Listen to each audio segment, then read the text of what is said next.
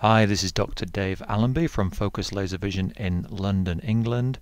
We're going to be talking today about why people need glasses to see clearly. Why do some people need glasses and some people don't?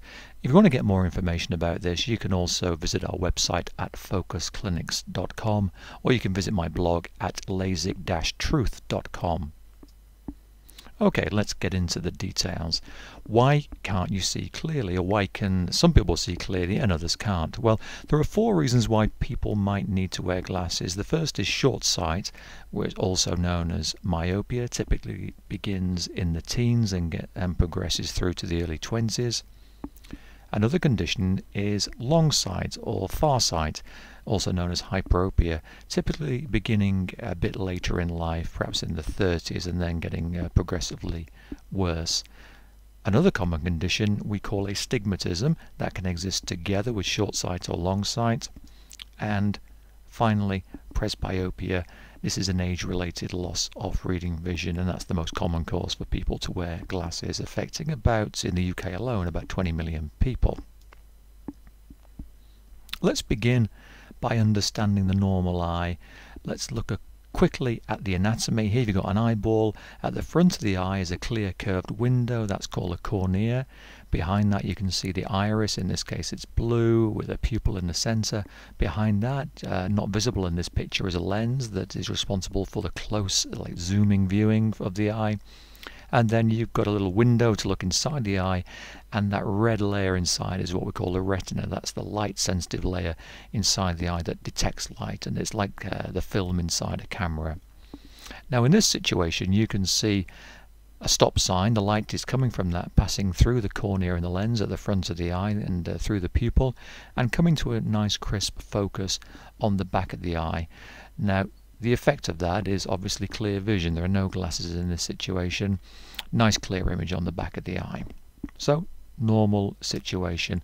Let's see how that compares with the condition of short sight. Now, let's look at the eyeball here.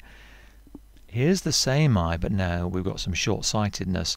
The image, instead of being crisply focused on the retina at the back of the eye, is now falling short. It's in front of the retina.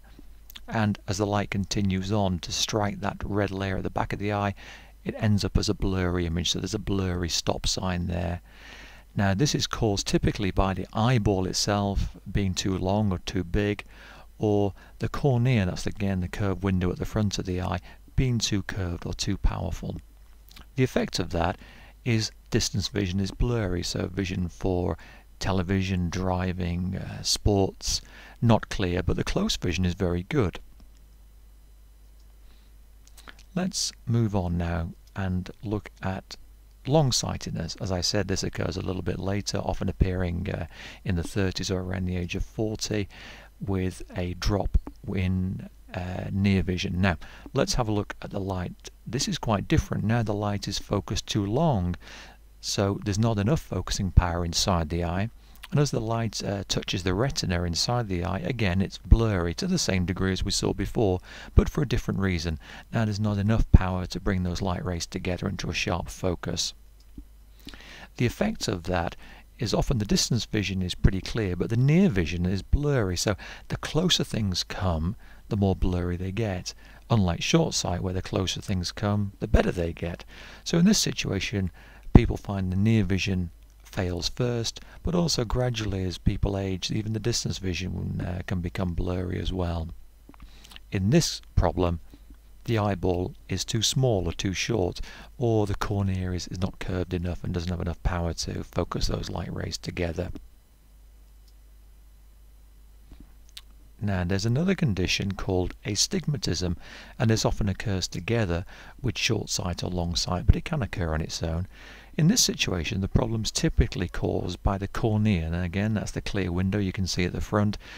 Now the cornea often is round, but in astigmatism it's a bit more like a rugby ball than a football, or imagine the back of a spoon, so the curves in each direction are different. One is more curved and another has got a smoother curve.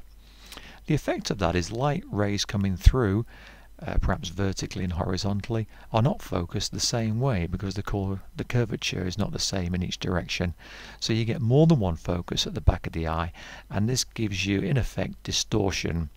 So wherever you look, whether it's far away or near to, the light rays don't come together at one point, and astigmatism literally means without a point. A means without and stigma means point. So wherever you look, there is distortion. It can be found on its own, but usually together with short sight or long sight. Now, the most common condition for people to wear glasses is presbyopia, literally meaning aging eyes.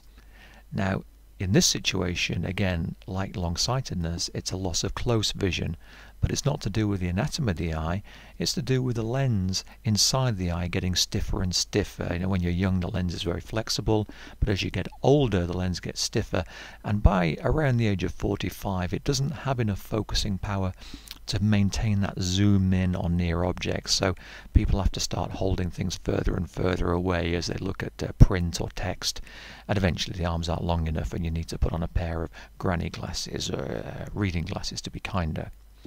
This is a progressive problem, so the lens gets stiffer and stiffer up to about the age of 60 or 65 when things level off, and that's about as bad as it's going to get. If the distance vision is good, so there's no coexisting short sight or long sight or astigmatism, then distance is good and it's just glasses going on and off for reading. If there's another vision problem in focusing, then people might need two pairs of glasses, one for driving and one for reading, for example, or they wear varifocals, which have got a progressively changing power as you go down the lens, distance vision through the top and reading power towards the bottom of the lens.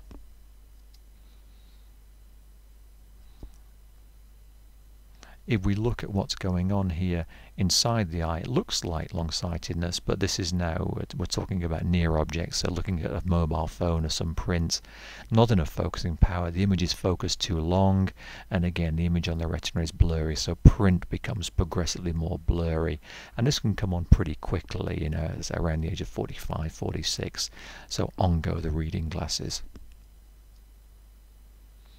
What can you do about this? There must be options for getting rid of the glasses. Well, everyone's heard about laser vision correction or LASIK. Now, we offer at Focus an advanced wavefront laser eye treatment, a very sophisticated treatment from about £295 per eye, again depending on your prescription. Results of laser treatment are now extremely good. The lasers are very, very accurate. We can also offer a reading vision correction now as well as distance vision using our special custom optics treatment, and if you want to find out more about that, just give us a call or visit the website at focusclinics.com. So thank you very much for listening to this presentation and watching the slides here. 0845 5500 in the UK for more information, or as I said, focusclinics.com, and there's a wealth of information on there. You can also visit my blog site at lasik-truth.com. Thanks very much for listening, and see you again soon.